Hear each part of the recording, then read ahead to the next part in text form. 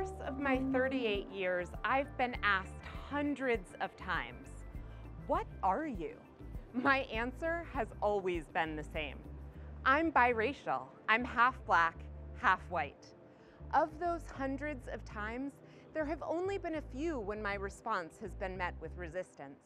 And each time it was, the reason the person gave for them not wanting me to identify as I do, as I am, has been, yeah, but that's not how society sees you. I can't speak for society, but speaking from my own experience, I can tell you that embracing my biraciality has enabled me to live authentically, and that the facts of my life offer a powerful argument for why more people who hold seemingly dichotomous identities should be given the space to embrace all of who they are. So even though you haven't asked me, what are you?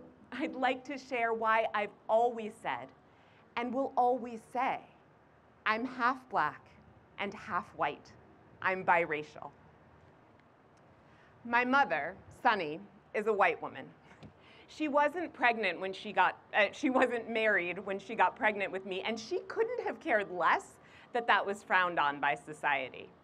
It was through her example that I learned that it's better to choose love than to have our choices dictated by the opinions of others.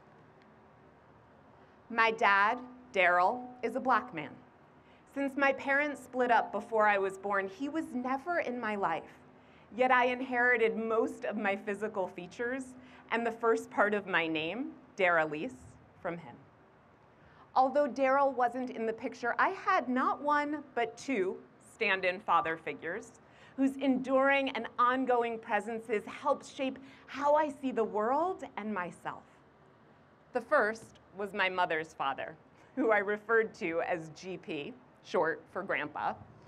GP had 10 children and eventually 23 grandchildren, and I was hands down his favorite. I should tell you that he was white. My second father figure was my mom's boyfriend, Rodney.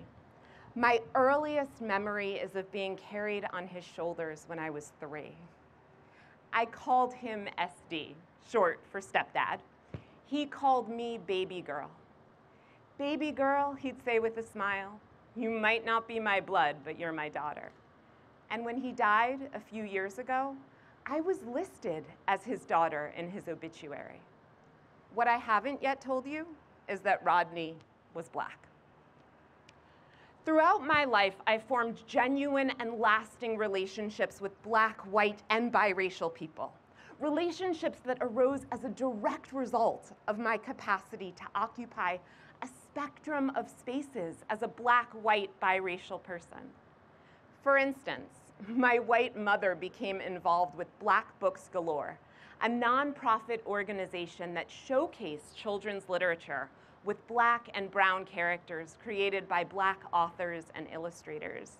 And I partially attribute that early representation to my lifelong love of literature. In fact, so much of who I am today is a result of being shaped by black, white, and biracial influences and affiliations that I wouldn't have had without being both black and white, being biracial. Like visiting my white aunts, uncles, and cousins in Cape Cod, or spending time with Rodney and his relatives, or becoming an honorary family member to an affluent black family who embraced me as a third daughter and surrogate sister. Speaking of surrogate siblings, from the time I was 3 until I was 11, Mom and her white best friend Bonnie, and Bonnie's black husband Donnie, yes, their names rhymed, were inseparable, which meant that my primary playmates were Bonnie and Donnie's black, white, biracial kids. 30 years ago, when I was 8 years old, Mom, Bonnie, and Donnie joined an interracial parents and children's group that was comprised of 8 interracial couples and their multiracial kids. The purpose of the group was to see ourselves reflected in others and to spend time with other multiracial families. At one of our monthly get-togethers, the coordinators brought in experts, I guess they were experts, to talk to us about race. Parents went to one room, kids went to another, so we could feel free to share without parental scrutiny, and our parents could feel free to worry aloud about the inevitable challenges their biracial children would face because of our split racial identities. I should tell you that I've never felt challenged or split by my racial identity. And I don't believe it is the destiny of all biracial people to face racial identity challenges. Sure, some of us face them. And some of us, like me, who are afforded the internal and external safety to be ourselves, don't.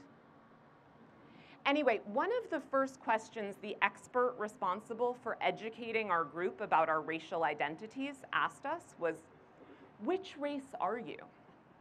Then she went around the room and took a poll. "Black," the first child answered. "Black," the second one said. "Black," came the third. All the other 11 kids, including Bonnie and Donnie's, had the same response. I was confused by this, considering that each of them had one black parent and one white parent who were, at that very moment, just a room away. But I waited until it was my turn, and I answered, "I'm half black and half white. I'm biracial." The facilitator seemed taken aback. "But how do you identify?" It was my turn to be taken aback. "I'm biracial," I repeated. "I'm half black, half white." "But which one?" I looked her straight in her kind brown eyes and said, "I'm not one. I'm two things at the same time in the same person." She thought for a moment, then informed me that that's not how society sees me. I told her I didn't care how society sees me. I knew who I was, who I am. I feel incredibly blessed to have been taught to embrace the fullness of my racial identity, and even more broadly, to have been taught not to define myself based on other people's assessments, which, when it comes to black, white, biracial people in America, have been erratic and ever-changing. Let's look at the history. In 1850, someone with my exact same ethnic ancestry would have been recorded on the US Census as mulatto. In 1890, in addition to mulatto, the census added the categories quadroon and octoroon to describe those whose parentage rendered them a quarter or an eighth black, respectively. Those sort of fractional categorizations of people are antiquated and offensive. Yet at the same time, they point to the reality that black and white weren't always constructed as binaries with nothing in between. In fact, it wasn't until the early 1900s that the one-drop rule was culturally and legally codified into American society. If you're not familiar with the one-drop rule, it was an arbitrary designation that held that if a person had a single drop of quote-unquote black blood, they would be considered all black to the exclusion of their white heritage. The institution of the rule came about in an effort to enforce segregation and to strip people of color of power and privilege. And roughly 100 years later, the one-drop rule is no longer a legal designation, but it remains a societal construction designed to maintain the stark divide between you white people and us black people, or you black people and us white people. But I'm both, and I love the unique spectrum space that I occupy. I love Sunny and Daryl and GP and Rodney and Bonnie and Donnie and the black and white and biracial children I grew up with, all of whom were like stand-in siblings until the birth of my biological sister, Tyla, a few months after my 12th birthday. Tyla would be black too, according to the one-drop rule, mulatto in 1850s terms, and a quadroon according to 1890s standards. Although we're technically half siblings, we're wholly connected in love. And like me, she identifies as biracial. I'm not saying every multiracial person needs to identify the way I do. What I'm saying is that we shouldn't define ourselves based on the constructions and conventions of the same society that slaughtered millions of people while invading, then colonizing their land, stole human beings from across the ocean, then sold them into slavery, subjected them to rape, and murdered those who attempted to run away. A society that locks children in cages and incarcerates people based on the color of their skin. As the individuals who comprise society, we have a responsibility to move beyond narrow constructions and conceptions, and to embrace people not for who we tell them they have to be, but for who they tell us they are. In my work as a journalist and a diversity, equity, and inclusion strategist, I've had the honor of interviewing many individuals who share my same racial makeup. Most of them I've spoken with haven't grown up claiming both sides of themselves as I have. Yet most of them have also told me about having experiences that are unique to their biracial identity. For example, having the disastrous and hilarious experience of a white mother trying to do their multi-ethnic hair. Or being aware that their complexion somehow granted them access to what several people have described to me as both the Black world and the white world. Because of the unique non-binary space that we occupy, many of us biracial people have had experiences that can't be adequately understood if we pick sides along the racial divide. Yet more often than not, that's what we're expected to do. In the United States, Black, white, biracial adults are 3 times more likely to personally identify as Black than as white. And 61% say they are perceived by others to be Black and not multi-ethnic or biracial. Statistics that make infinite sense given America's systemic racism and the lingering impact of the one-drop rule. But definitions don't sync up with lived experiences. Several studies suggest that those of mixed race identity are at risk for greater feelings of alienation and possible risky behavior than our monoracial counterparts, white or Black. At the same time, there's also evidence that demonstrates that many biracial Americans experience increased social capital. According to one Pew Research survey, a mere 4% of biracial people view their race as a liability, while 76% say their race has made no difference, and 19% of us report feeling that our biraciality has been an asset. You may be wondering, which is it? Does biraciality lead to positive, negative, or neutral outcomes? What if it's all and none? What if in and of itself being biracial doesn't lead to any particular outcome? And instead, each biracial person's understanding of race and how they fit within the spectrum of race has less to do with race itself than with their perceptions and experiences. We live in a society where celebrities like Halle Berry, Colin Kaepernick, and Alicia Keys have undeniable impact and influence. A society that twice elected Barack Obama. At the same time, it's also a society where a person of mixed race heritage can be shot, killed, and harmed based on other people's perceptions. A society where every day those who check multiple boxes are asked to pick one and only one. When any person is forced to deny their truth, whether by society, culture, or family, there are negative ramifications.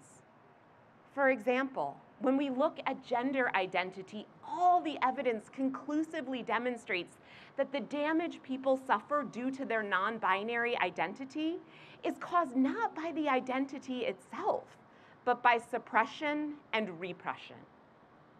And while we still have a long, long way to go, the expanded cultural consciousness around the spectrum of gender identity has helped people to realize that individuals don't need to change who they are. Society needs to wake up and embrace them as they are. Much as defining gender in solely binary terms has been perpetuating genderism, defining race in solely binary terms is part of a system of identity denial and suppression that is keeping racism alive within the United States. That doesn't mean ignoring or denying history. I recognize that had I been born in a different time or a different geographical location, my white ancestors likely would have rejected me, or even enslaved me. I know too that my black ancestors could have enveloped me into their fold as an equal and active family member. Or alternatively, they could have referred to me as a tragic mulatto and ostracized me because of my light skin and obvious ties to their oppressors. Those attitudes are still all too prevalent. I've listened to heartbreaking personal stories about multiracial people being called the N-word, being left out of their white relatives' family gatherings, or being rejected as not black enough by black friends or family. I feel incredibly fortunate to have had enough lifelong support and safety that I've been able to unapologetically embrace all of my racial identity and to cherish the experience of existing in the spectrum between black and white. What's more, if I were to pick a side, black or white, to the exclusion of the other, what would that mean for all the times my white mother tucked me in at night after reading me bedtime stories with affirming brown-skinned characters? Or the times my black stand-in father took me out for ice cream or schooled me in Uno? Wouldn't I be erasing my life experiences? I am a biracial person whose life has been enriched by my white, black, and biracial family and surrogate families. And I don't want people like me to continue to be pressured into binary categories or to have their identities superimposed onto them instead of being granted the freedom to own and acknowledge their truth. Racism occurs when ignorance is weaponized, and when people and systems dehumanize and devalue others. So shouldn't we lean into truth, into love? If, as a cultural collective, we hope to build racial resilience, we have to support more expansive and inclusive understandings of race. And if we care about the individuals that comprise society, we have to support people in owning and embracing all aspects of themselves. Loving my blackness and whiteness at the same time has helped me to understand that there's something beyond separation, division, hate, and fragmentation, something beyond the pain of the past. And my conception of an ideal society is one in which people can be all of who they are. So if you're biracial, the next time someone asks you, how do you identify? I hope you'll say whatever aligns with your sense of yourself, not what you've been conditioned to think you have to believe, or conditioned to think you have to say in spite of who you know yourself to be. And if you're not biracial, when a person who is tells you they are, please don't ask them to pick a side, because there are no sides when you exist within a spectrum. Thank you.